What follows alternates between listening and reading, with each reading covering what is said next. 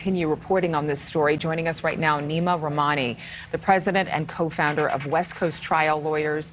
Nima, thank you for being with us. This story isn't just tragic.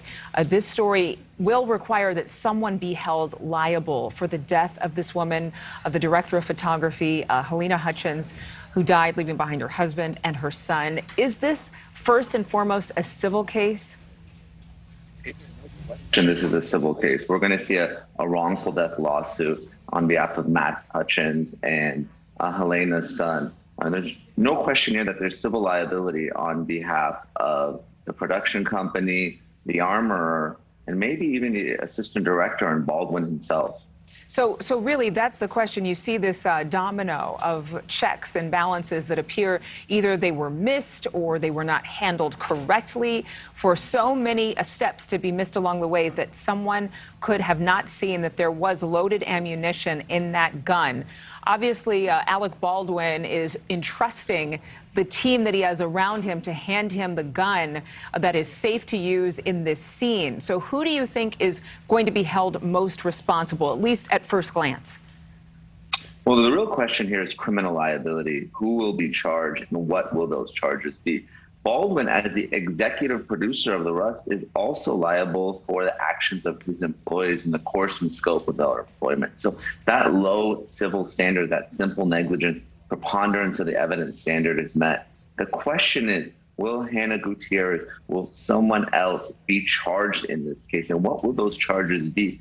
My expectation is that she's facing manslaughter charges for gross or criminal negligence if she was the one who indeed loaded that prop gun with a live round. And you mentioned Hannah Gutierrez. That is the name of the young woman who was the armorer on the set of this film. She would have been checking the prop guns, though we've spoken to an armory expert who says that this was not a prop. This was a real weapon. It just happened to be used in the scene. It should not have contained any type of ammunition.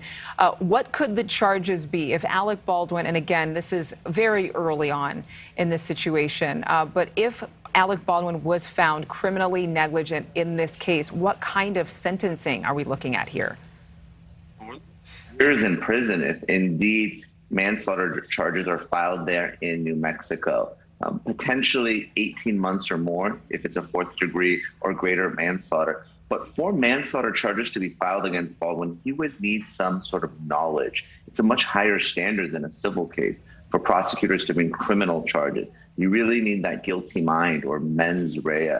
So that simple negligence standard just isn't enough. You need gross negligence or actual intent for there to be manslaughter or even murder charges in a case like this. Which, from the looks of things, and again, this is just our quick observation based on the information that's come out just this weekend, this was an accident on set, and Alec Baldwin was handed that weapon by a member of his crew. Sadly, someone died. Thank you so much, Nima Rahmani from West Coast Trial Lawyers. We appreciate your time. Thanks for having me. Absolutely. What was a really